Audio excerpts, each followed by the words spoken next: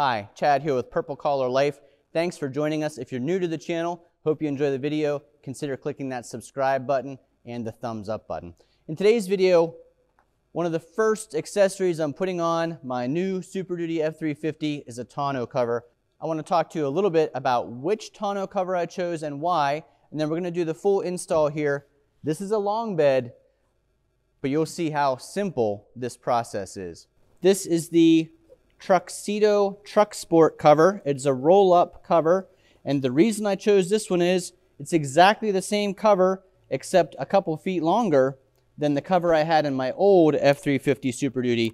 That cover lasted me well over 10 years, held up really good, so that's part of the reason I chose this one. The other reason is I like to be able to roll it all the way to the front of the bed. That'll let me use my high camera mount to see down into the bed to the fifth wheel hitch. And then the third reason was I think it's a great value. This particular cover for the 8-foot bed in our 2020 F350 Super Duty was $350 at the time of this video. This is not a sponsored video. We're not getting any payment for making this video, but I did want to share with you the brand I chose.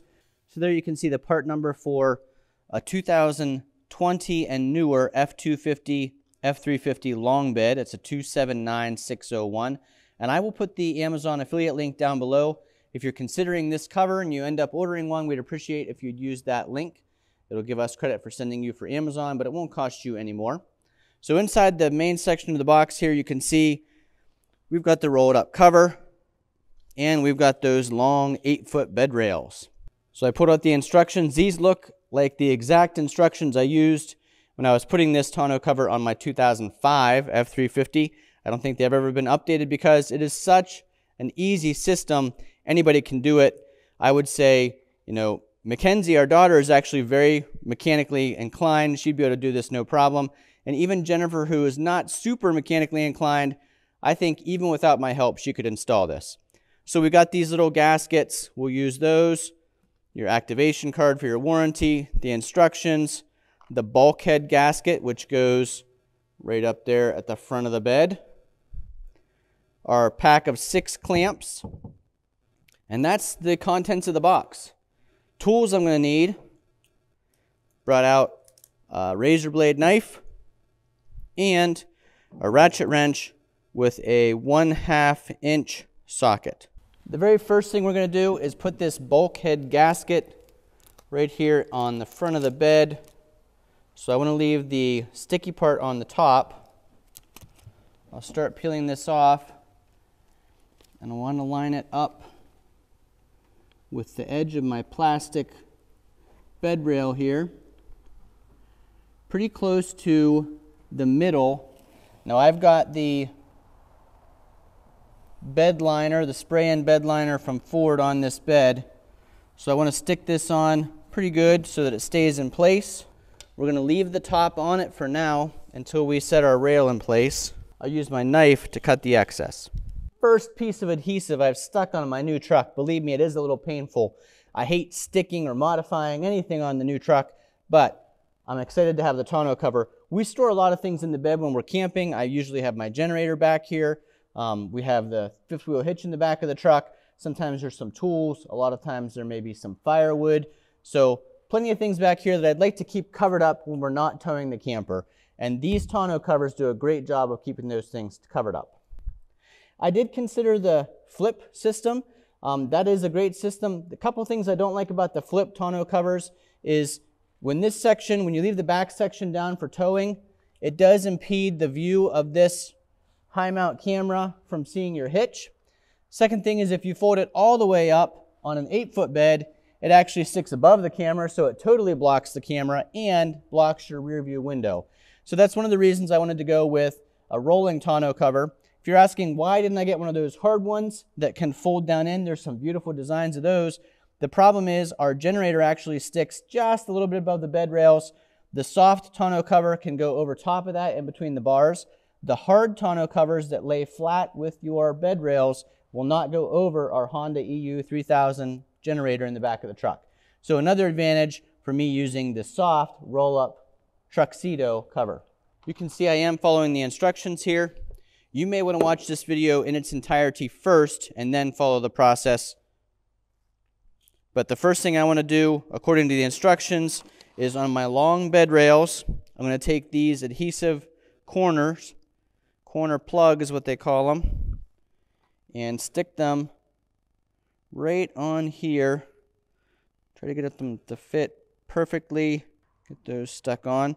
You can see there's a nice rubber gasket the whole length of the rail. No adhesive, so this doesn't have to get stuck to your nice plastic rail covers. That's another reason I really like the TruXport system. The next thing that we want to do is kind of set everything in place. I have not yet peeled the sticky off of that bulkhead gasket. I'm not going to do that yet. Set my left side rail up on top carefully so it doesn't fall down and scratch the side of your truck, your brand new Super Duty. And what you want to kind of do is get things lined up a little bit so you can see, like if I'm looking at this, I'm very close to the edge of the truck on this front and about 2 inches in on this front. So you want to try to get things lined up parallel to the rails on your truck. And you can use these clamps to start holding things loosely in place. Use your 1/2 inch socket. You need to loosen this bolt that holds the clamp. So here you can see teeth on the bottom, teeth on the top, and there are teeth back here. So you want to put this up underneath the channel. Make sure you're loosened up enough to fit up over the top. And then these teeth grip back here on the edge. And when you tighten this up, it's going to clamp that in place. Now I don't want to do that yet because I still need to be able to move this around and line things up. I also want to not tighten it up because we're going to need to find out where this needs to sit in the bed so that it doesn't interfere with the rails, the bars that come across the tonneau cover. But I do like to use them on the back here just to hold the cover in place, the rails onto the bed, while we're getting things lined up so that there's less of a chance it falls down and scratches something. So we do that same thing here. We've loosened up our clamp down underneath onto the rail, and it kind of grips those pieces a little bit. We'll tighten up the bolt just a little bit. The next thing we want to do to start lining things up is, you'll see here in the channel there's a slot, and here is an extruded piece that'll stick into that slot. We're going to go ahead and line those up. So when you have your roll laid here on the bed, you want to make sure that it's unrolling towards the back of the bed. You'll see on this piece there is a gasket. That's what would be down, and it will actually be mated with this gasket we've set down. But right here's our extruded piece, and right there you can see the channel it slides into. So I'll do that now. And slide them together. And if you're trying to figure out which side of the rail goes where, if you haven't figured that yet, there is a P for passenger side, and there is a D for driver's side.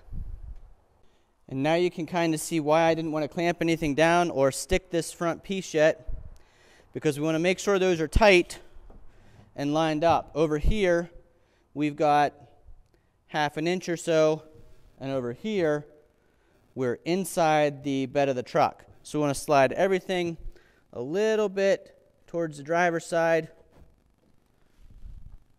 until we get the same distance.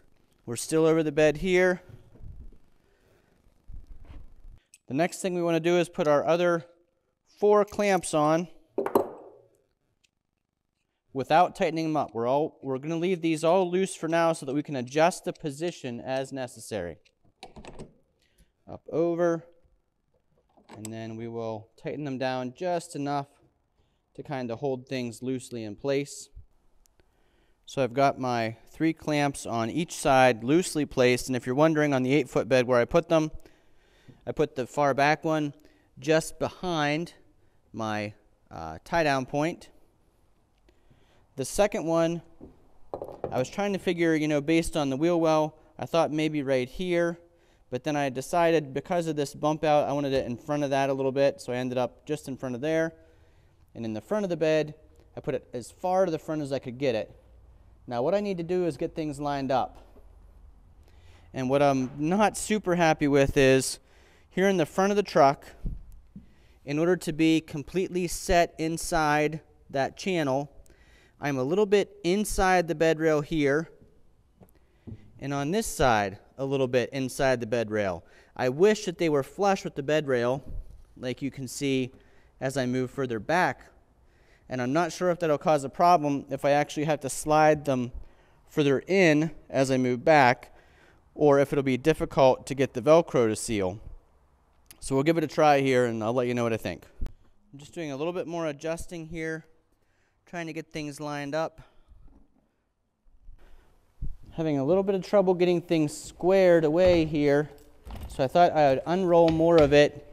I'll go up to the front and see if I can slide that header a little bit one way or the other to get things to line up. So I can see here that my vinyl needs to come a little bit this way so that I can get it. My plug is all the way in, and I should be pretty close to being lined up. There we go. We just pulled a little bit over here. Let's see if that helps. We need to get these bars centered on the rail. You can see that one wasn't even up on. That one's on now. That one's on now. So I think this rail needs to come out just a little bit so that our Velcro lines up evenly. Right now, if I were to line the Velcro up perfectly, there would be a little bump there. And I know Velcro is a trademarked name. I probably should be calling this hook and loop. We do have these nice straps. This is different than what I had before. Hopefully this system lasts longer and works better. So I think we're lined up here. I'm going to go ahead and tighten up these clamps. And I'm still going to wait before I remove this paper that adheres the bulkhead to the front of the cab, just to make sure I'm all squared away first. My teeth right there on the channel.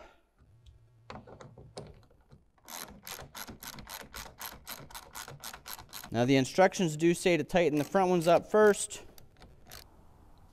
So just like we did on the front corners, we want to go ahead and attach our little sponge pads onto our back corner here.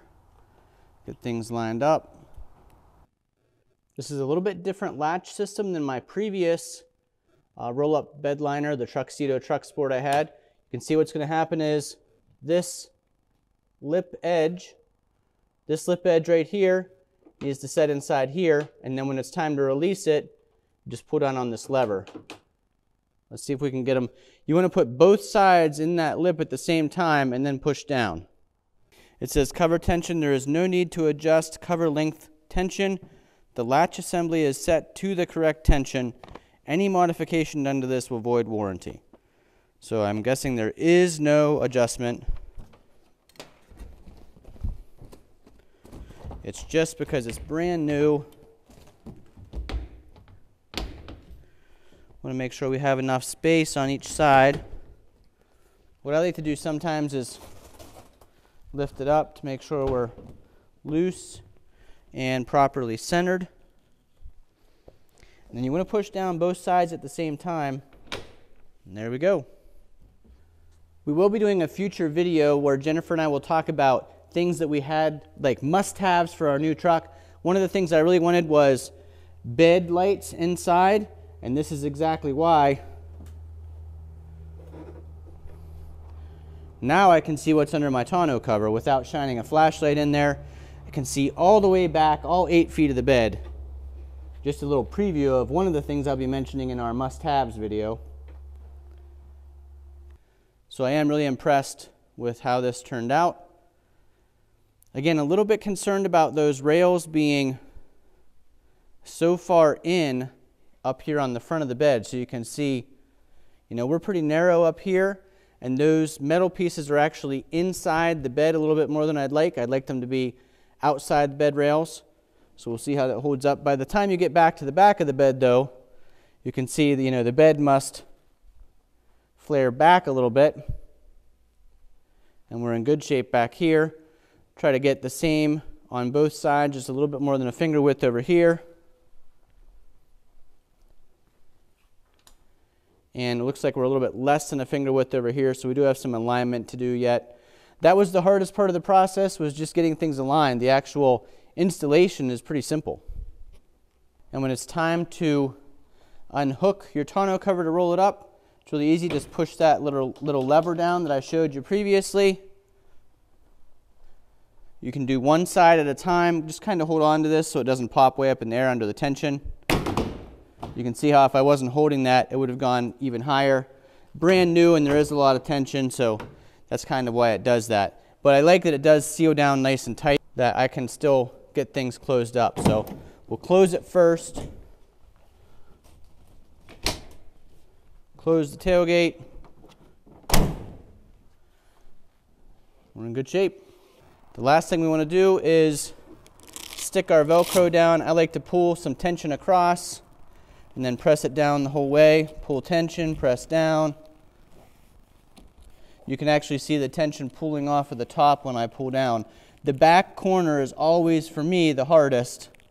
And you want to make sure you don't tuck that underneath. You want to get it out over top. Do the same thing here. I always start at the front. It's just kind of my system. Same thing, we pull tight, push down, pull tight, push down. So if you're new to the channel, you probably don't realize I do a ton of research on something before I buy it, before I spend my hard-earned money on it.